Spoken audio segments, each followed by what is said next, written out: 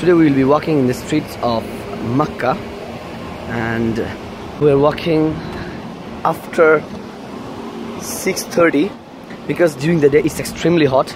Don't dare to go out in Makkah or in Saudi Arabia, basically. I mean in Makkah and Medina during the day. It's very hot. And try to keep a water bottle or something to drink so that you don't feel thirsty.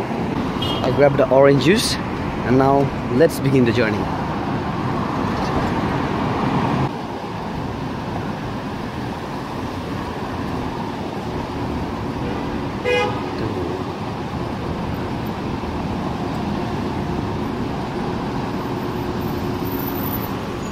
Gaza.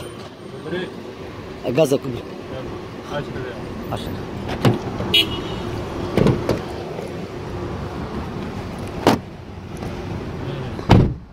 Let's go.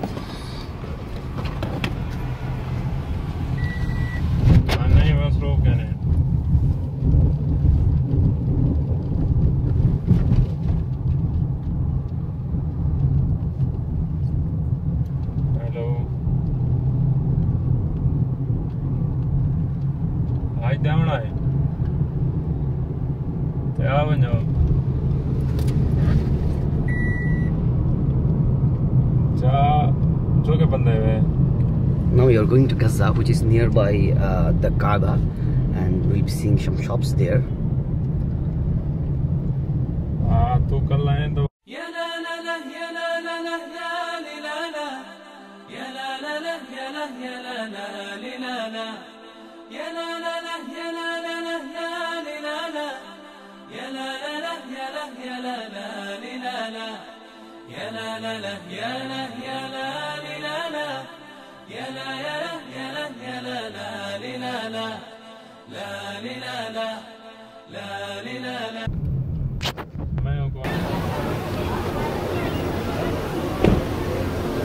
So these are the shops nearby Masjid al-Haram.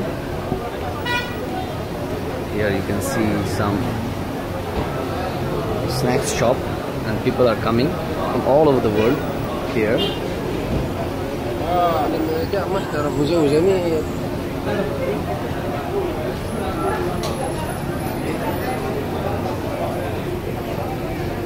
You can see shops on both the side of the road. That side also you have a lot of shops. This side also a lot of shops.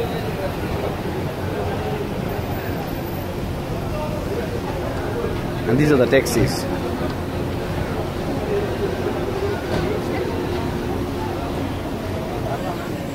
In one shop they sell a lot of things, basically prayer mat and tasbih,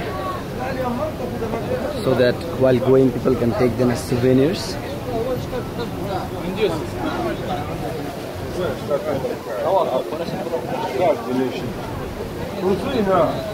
And there are a lot of Arab spices also.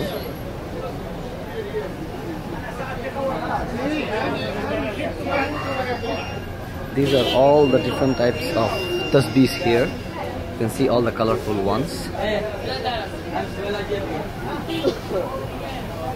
All are shining, this tasbih.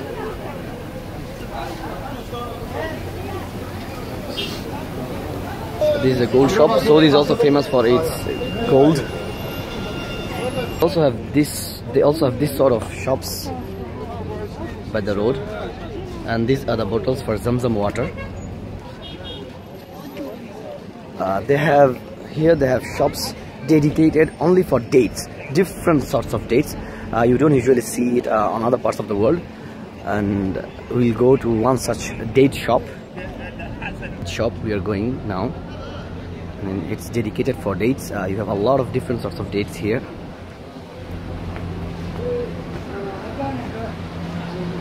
These are some different sorts of dates, you can see, and here are also chocolates and a lot of things.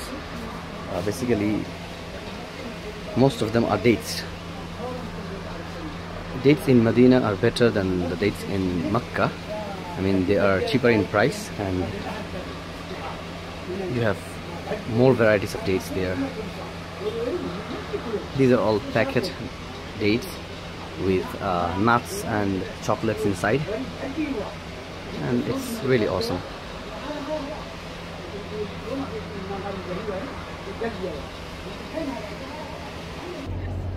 During Ramadan and during Hajj, these streets are full with Hajis from all over the world. These are the mountains of Makkah.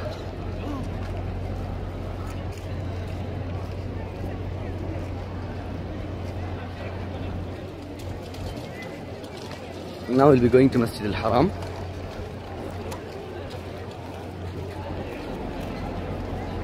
You can see the minarets of Masjid al-Haram.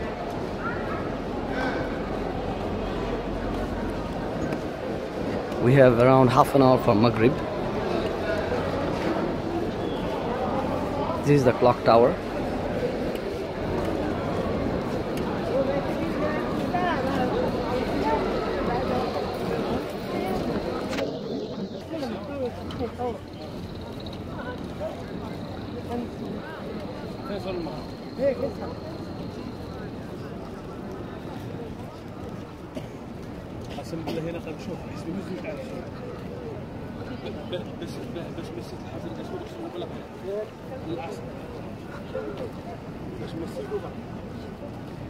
Now we are going to Zamzam Tower, and to go there we need to go through the Masjid al-Haram.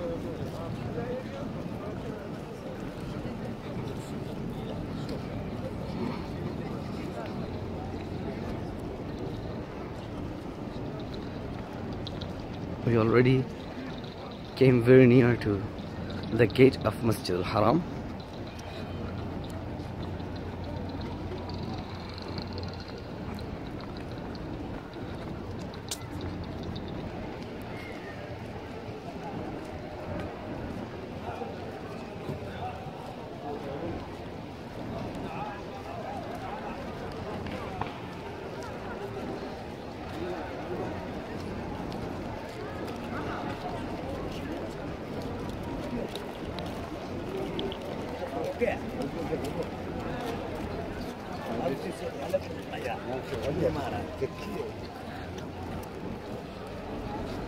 We'll be entering Masjid al-Haram through gate number 166.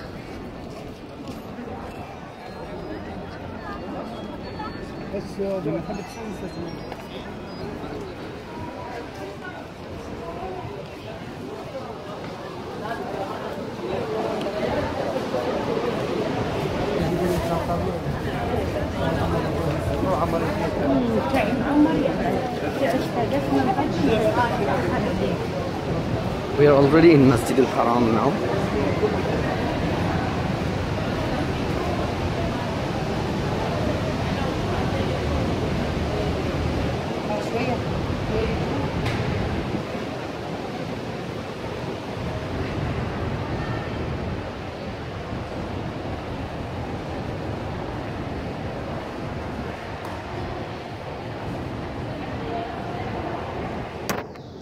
During Ramadan, these areas were full by Hajis.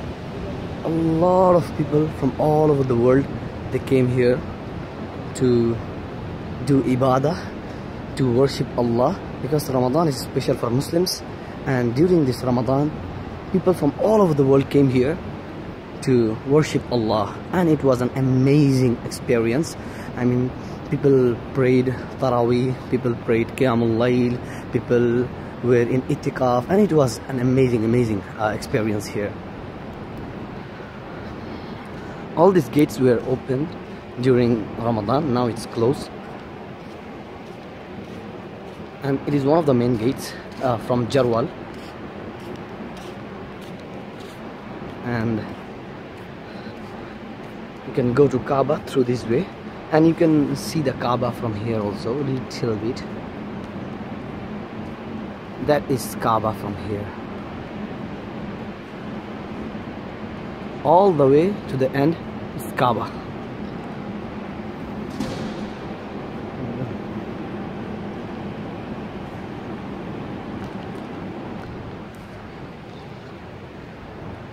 These are the places to drink Zamzam water.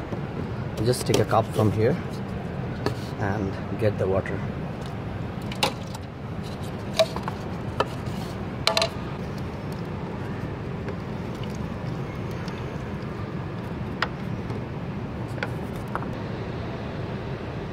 Don't forget to drink few cups of Zamzam water when you visit Masjid al-Haram. These are the places where they keep the Quran. You can see how they kept the Quran in a very organized way. It's looking amazing. Now we are going out from Masjid al-Haram through gate number 119. And here is the Zamzam Tower. You can see it's very nearby to Masjid al-Haram, and a lot of hotels are here.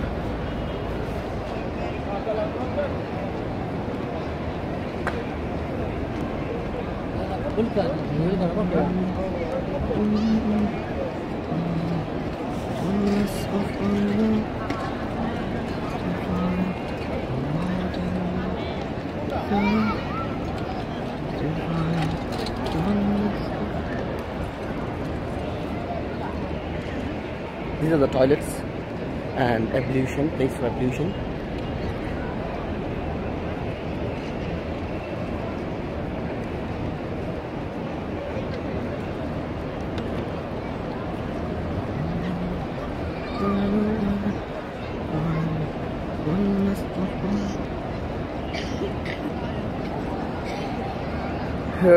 Here you see pretty a lot of people.